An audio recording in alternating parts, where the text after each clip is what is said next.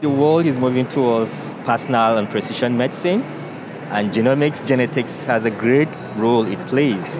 ASHG has all the normal things to help us understand the gene more so that we can now use this to understand health better.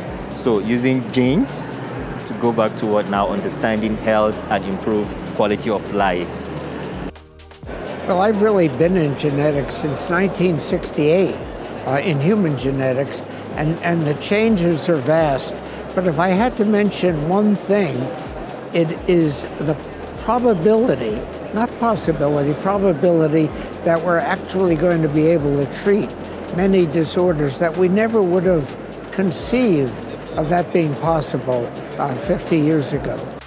Everybody's actually different, but then everybody's genetics different, and then you have to use different medication for certain types of a group of people, and you can actually very precisely give out medication to fit for those people. That's what I think that it's most exciting me. You can find the exact medication.